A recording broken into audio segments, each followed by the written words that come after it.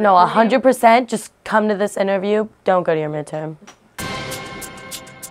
My name is Rivera and I'm a point guard. I am from Arlington, Virginia. I'm currently on the pre-med track, but I'm not entirely sure what I'm going to major in. I really like to read, but I don't get much time to read because I am so busy, like between basketball and school. I can also solve a Rubik's Cube, which is it's my only talent.